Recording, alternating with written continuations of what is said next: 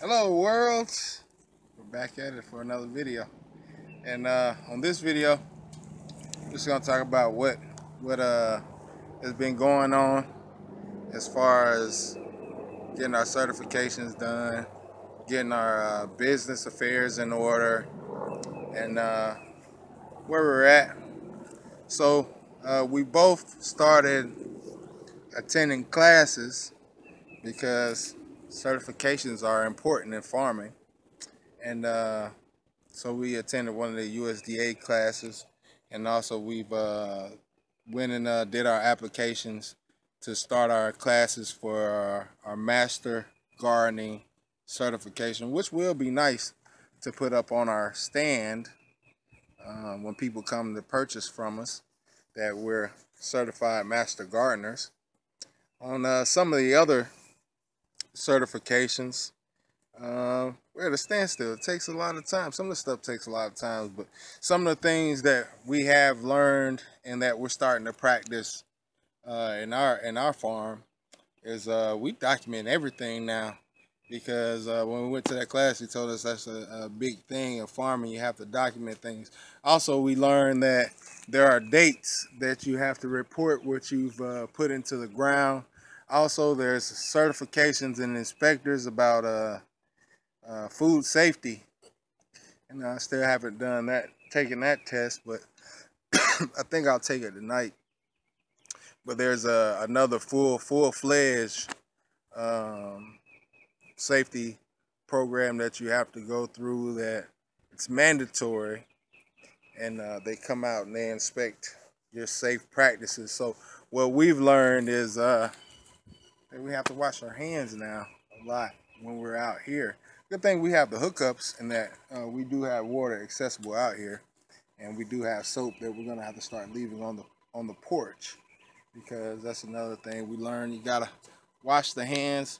But I want to show you guys something here, something small, that we got done the other day. Now today, I forgot to mention, while we were at the class, we took some of the videos. We took a few clips there. I wish we would have got some pictures, because they were a nice setup out there for beginning farmers. So it was really nice, but we didn't take pictures, but we did get a video of some of what was being spoken on there. And at the end of this video, I think that would be the best place to post it. Just a little 5-minute clip, but on limited resources, we hit the wire here. I finished this out. It's just been sitting there, and I finally finished it out. And so we'll be able to hook up a nice light there when we get the strawberries planted. And actually, today is the day that we'll be planting strawberries, and I'll be starting on the next patch, and that's going to be the next thing we get to. But I wanted to take the time to stop and shoot a video, because we didn't yesterday. And the more we've been working on the farm, the less time we've had to shoot videos. Now, before we started working on the farm, we were doing 2 videos a day, and I was like, oh my goodness, I just want to condense it all down to one video, say whatever, and that be done. I was like, we're putting out so much information before we get on the farm that we're doing 2 videos a day. But now we're finding ourselves working so much that we don't have time to shoot even 1 video a day. So with the beds, we got these beds. They're almost raised up. I mean, it's been layers and layers and layers of dirt. Some of it we bought, some of it we imported from our yard, but they're looking really good. There's a different variety of dirts in there. There's compost in there from the yard. There's just raw dirt from the yard, and then there's good organic material in there. Now, when we go to market right now, you know what I'm saying, since we're using organic practices to grow our food, organic methods, we're not organic certified. So basically, we're offering natural products. Our food is naturally grown, and good thing. Look, come with me, baby. Some of the food is actually starting to come up now, and so we're happy to see it. And the water system that we planted in there is helping. You can see food is starting to come up there as well. And we'll be looking forward to all of it. Now we gotta get in there. We went in there yesterday, baby, and got up some of the leftover grass. Yeah. You know, and that's a big thing. I said, now a lot of farmers were saying, hey, you know, what puts people out of business is like that grass growing up around the food. That puts a lot of farmers out of business because actually going in there, you have to get, I mean, if you don't want to disturb your food, you have to get on your hands and knees and grab that stuff. You got to get in there, put your gloves on, scoop it out, get deep in there and get the root. And I guess that would put a lot of farmers out of business, but that's actually one of the jobs that I like. Maybe because I'm a meticulous type of person. I like getting on my hands and knees and going and getting a row a day of grass out of there. And then too, I look at it like this: it's more irrigation in there, not irrigation, but it's more, I don't know, loosening up the soil. I guess you're working the soil around it. You're making it easier for your food to grow in it because in a way you're breaking up roots and you're making the soil more fertile for the seeds. Yeah. And so actually some of our seeds came in today, and since we've been working, this is what it came in my mind and I've explained it to my wife, but as we've been working on the farm for weeks, it's become clear to me what type of farmers we are. So when people have asked us questions like, oh, what type of farmers are you? You know, our shot group of how I answer that question has become more clear to me just by doing the work. And so since we started, we're a month in, and in a month we haven't taken a day off. Even today, as we had to go handle bureaucracy in the beginning half of the day, you know, we're back out here working on the second half of the day. Tomorrow we have no bureaucracy to handle, and guess what? We'll be working all day. We said to ourselves that the only time we would take a day off is if it rains, and we've held true to that. We haven't taken a day off, but it looks amazing out here. From not taking days off and getting to work every day, it looks very different than when we started out on this journey. And I'm pretty sure 6 months down the line, it will change even more. But I'm very happy with our decision to become farmers. I can say sometimes, even in the early stages, I've learned that you go to some places because you're required to get information from that place, or you need to do some kind of business as a farmer there to get your documentation and keep your documentation in order. And when you're there, they're just not used to seeing a melanated person come into their office. It's like even out here where we're staying, with the documentation that we do have, makes us a farm, and we're the first farm in city history here where we reside at. We're the first minority farm ever, and so you know how that works out. So, but I'm not going to delay while the video is going on. Maybe remind me when we get around a little too much footage, a little too much action. I spoke.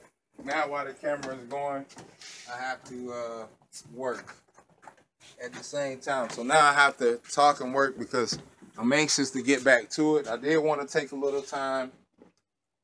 I did want to take just a quick hop in a second to engage with the camera and to show our lives. But at the same time, while I'm engaging, ready to get to work. I'm always ready to get to work. That's the one thing about me on this journey. Well, we're almost at 10 minutes. Okay, we only got a few more minutes to go. You know, on this journey, I love what I do. And so since I love what I do, I enjoy doing it. I enjoy shaping the earth because along with being a farmer, you know, really I find myself being more of a landscape. That's what I found, that I'm more, it's more landscaping than farming on my end. Now maybe my wife has a different experience because she's been putting the seeds in the ground, and you know, she's been putting the seeds in the ground, and so maybe she has a different experience. Maybe she feels more like a farmer, but I feel more like a landscaper. Also with getting our corporate documentation together, because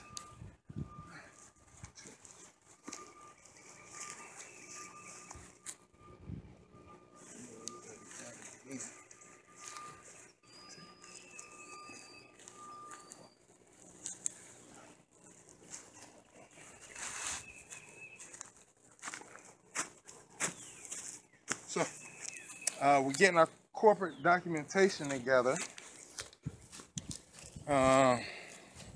We came to agreement because me and my wife, our marriage is, I don't know if you would call it traditional. Our marriage is more business than anything, right, baby? Mm-hmm. We're more business partners. Mm-hmm. Yeah, so.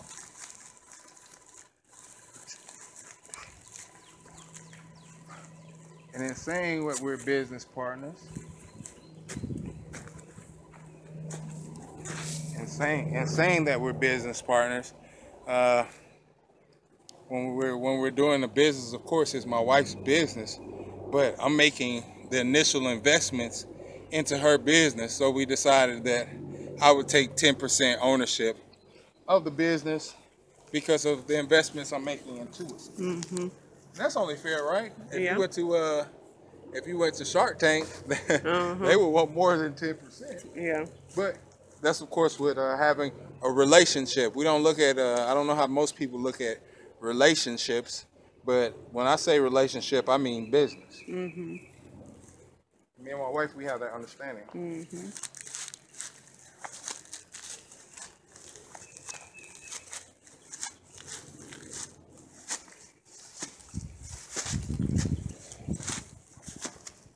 I know you're probably looking on the camera saying, what is this guy doing? Why is he doing that?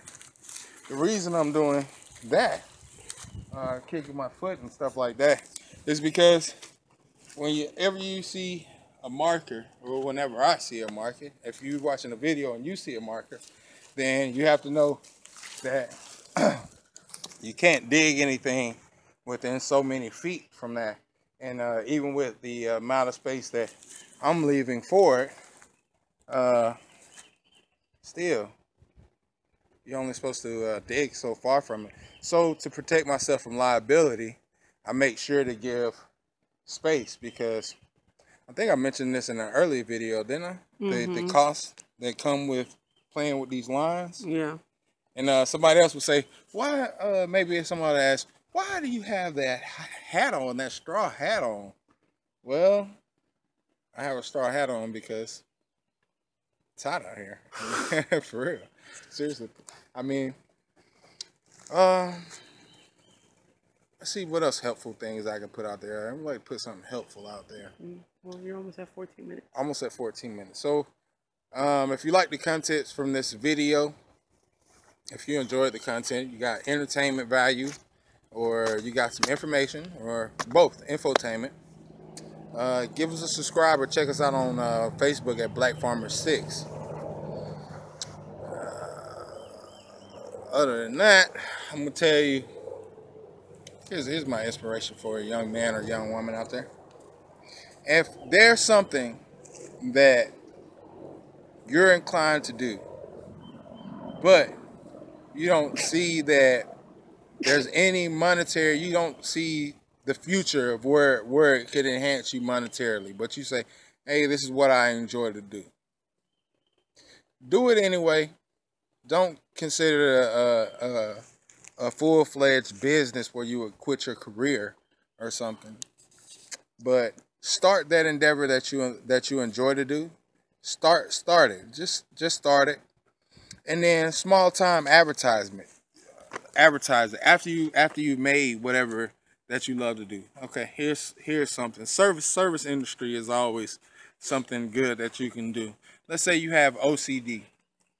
And there's plenty of service jobs out there that you can do.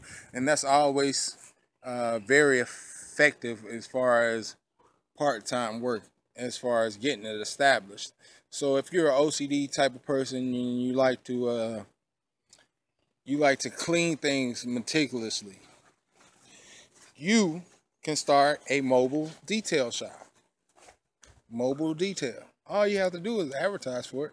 So whenever you're off your job, let's say you have a schedule when you're off on the weekends, advertise during every 7 days a week that you do this job, but only schedule clients for the days that you're off. Make sense? It doesn't have to be a business at first, It could be what I like to call a cash business, which is something you advertise, you do it, you get a little petty cash, maybe an extra $40 a day, $60 a day, $100 or less, basically what I'm saying. This would be something that you would do 16 minutes. And you would do for $100 a day on your off time. So with that, you'll change from being a consumer, because normally if you just have a job that you report to Monday through Friday, it's easy to, when you're not working, spend money. But if you have a job and then you have a part-time hobby that you're into, it becomes pretty hard to spend your money on things other than necessities, because one, your time isn't there, and two, when you're working for your cash, you just don't want to spend your money. But here's another thing. Like, let's say you have your job and then you start your hobby part-time and you do that for cash. You would no longer spend the money that you have from your job. You would just put that all in the bank. And then when you need to spend petty cash, gas, to eat out, guess what you'll start doing? You'll start spending cash. And before you know it, the few jobs that you do on the weekend will sustain you all week long. And then you'll find out that you're able to do more with your life because you have more positive income. And with that being said, this video has to end. Our videos are so long and there's not very much viewership, and we want you to stay engaged with us. So goodbye.